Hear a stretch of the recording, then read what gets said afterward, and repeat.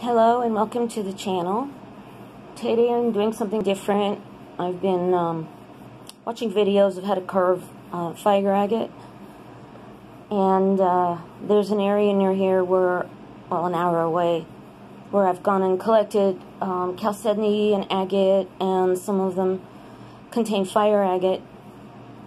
So I thought I would do a video just on fire agate. And I had to do a bit of research. So let's see here. I'm going to read some stuff to you first. Fire agate, a variety of chalcedony, is a semi-precious natural gemstone discovered so far only in certain areas of central and northern Mexico and the southwestern United States, New Mexico, Arizona, and California. Approximately 24 to 36 million years ago, these areas were subjected to massive volcanic activity during the Tertiary period. The fire agates were formed during this period of volcanism when hot water, saturated with silica and iron oxide, repeatedly filled cracks and bubbles in the surrounding rock. Alright, and in case you guys, you hear me say, and probably others, chalcedony a lot. And here's just a very quick description of chalcedony. It's a cryptocrystalline form of silica, composed of very fine intergrowths of quartz and moganite. Not morganite, moganite. M-O-G-A-N-I-T-E. Whatever that is. And then here's something really funny. I was watching this guy, his video, and he kept saying chalcedony, and I'm thinking, what the hell is chalcedony? I realized he's trying to say chalcedony, and he's saying chalcedony. That's I'm like, chalcedony? Where did he hear that? Chalcedony? Anyway, I mean, even here I've got a description. Let's see. Chalcedony, not chalcedony, whatever. So that's just a little aside. It has, anyway, fire agate has a translucent, deep reddish-brown base with flashes of orange, red, green, and gold that appear as living flames within the gem. Its iridescent colors are caused by light interference on thin layers of iron oxide or limonite crystals within the chalcedony, or chalcedony. And it is formed, how is it formed? It's a type of chalcedony which contains multiple, extremely thin layers of the iron oxide minerals of goethite and limonite, embedded within, and commonly completely enclosed by semi-transparent to translucent layers of cryptocrystalline chalcedony. Okay, so that's the information. So I'm going to show you some things that the thing is, when you're looking for fire agate, you don't see fire agate. You have to look for the rocks that contain the minerals that, when carved down, grinded down, whatever, will show chalcedony. I mean, fire agate. So I just wanted to show a few things that you would be looking for. See this dark layer here? I'm going to have to blow this up a little bit. This dark layer here, and this yellow right there that you see, that's fire agate. There's fire agate up all through here.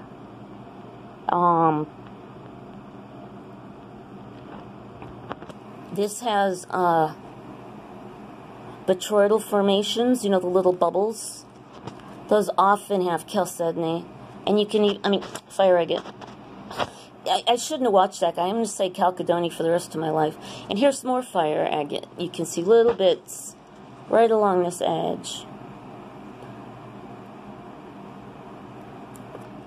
So, here's one that I partially polished because I knew it was going to have fire agate because of the dark sard in here. And the bubbles. The bubbles are botryoidal formations. And on top we have chalcedony. And on the bottom we have this agate, which absolutely contains fire. You can see a little bit under there. But I don't have the nerve to actually carve it myself. because I tried to polish a stone outside and I don't have a water source, and it got so hot so fast I burned my fingers. Here's another piece. You see what I mean about these bubbles? There's a bubble here, a bubble there, bubbles everywhere. This most certainly contains fire.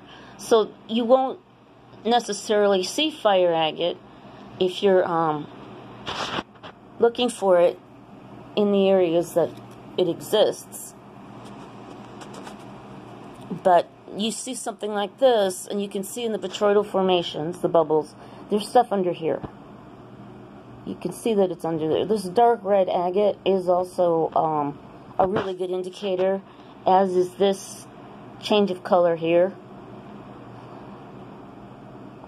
And these are not botryoidal, these are like inside out bubbles. It's really cool.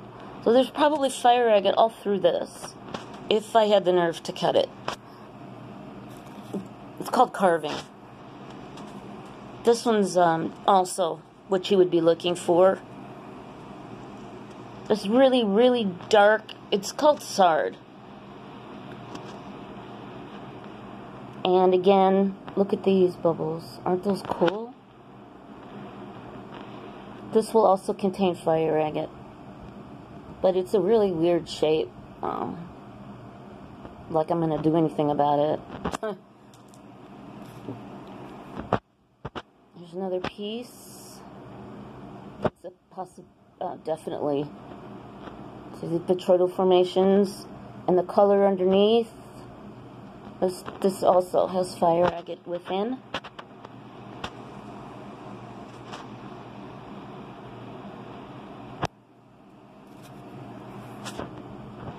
This one's just really, really cute. There's a lot going on here. There's druzy up here. And over here. And here we have the botryoidal formations, very, very dark, almost black. So there's definitely under here, there's definitely fire agate. I thought I could see some in here, but these here also are going to have a... You can even have purple in fire agate. I mean, this is just a beautiful stone, just as it is. And here's a little teeny weeny thing that I found out there, but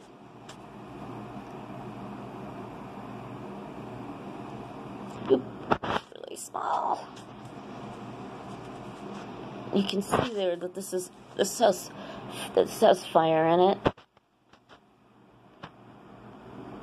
It's kind of hard to tell, but you see these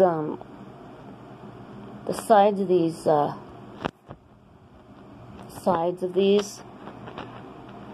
you can see a little bit of flash in there, color flash.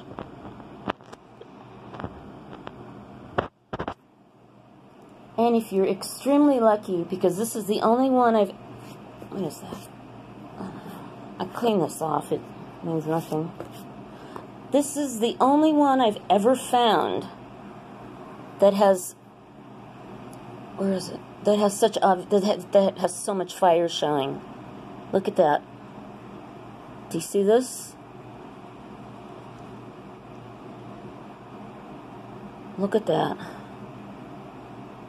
I showed a friend of mine who was a geologist. He said he could not believe it, because finding fire just laying around is really, really difficult.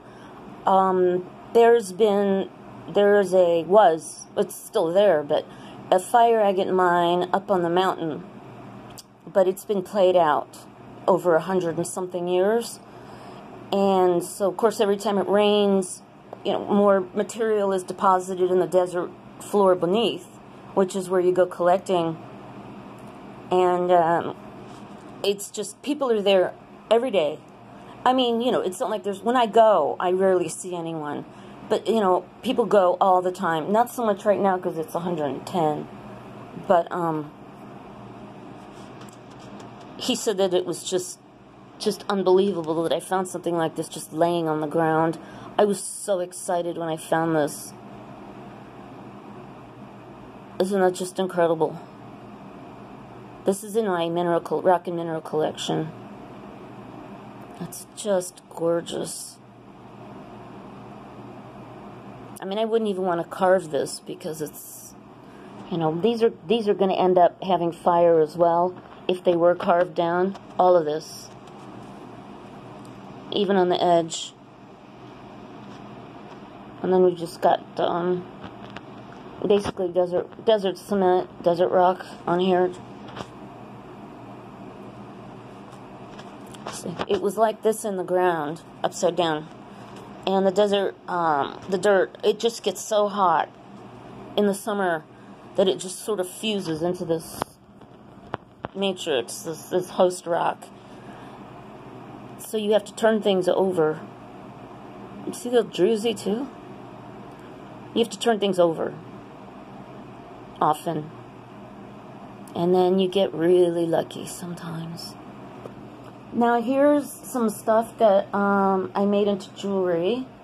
This one I did not set, but it's a beautiful agate.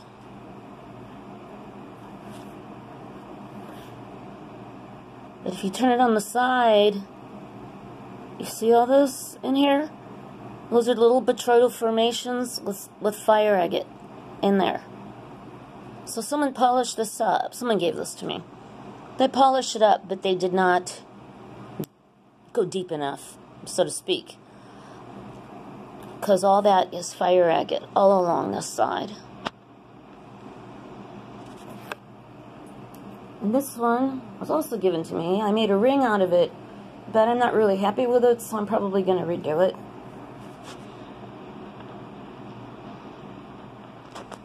But you can see the betrothal formations underneath.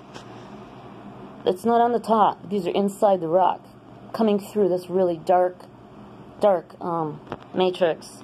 We've got green and yellow, and it's all through this thing. It's just so beautiful. You know, I love this.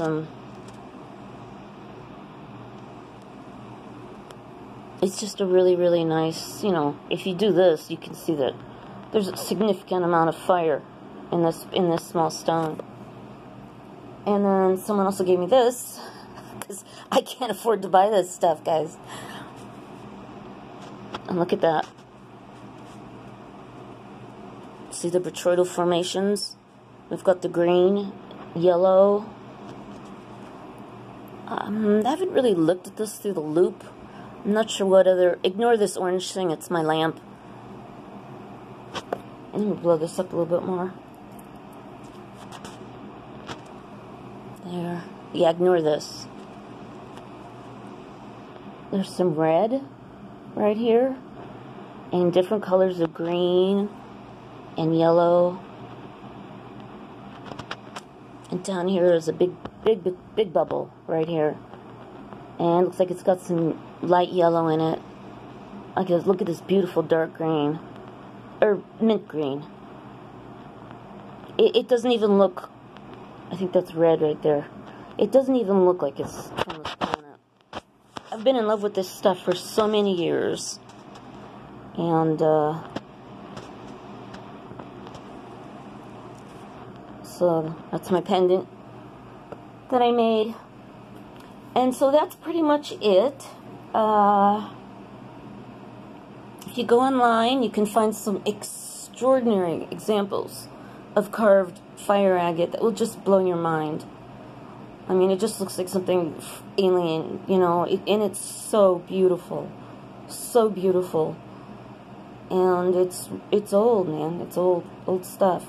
It's not as old as the mountains here, but like I explained, you know, about the formation of with the chalcedony and silica and water coming in and pressure and heat and water and pressure over time. The silicates and the water just make these beautiful bubbles that are full of color. So thank you for listening, and I hope I've piqued your interest. And have one more look at my beautiful, beautiful, natural, uncarved chalcedony. Fire Agate. Holy crap, I've probably sold chalcedony a bunch of times, haven't I? Chalcedony.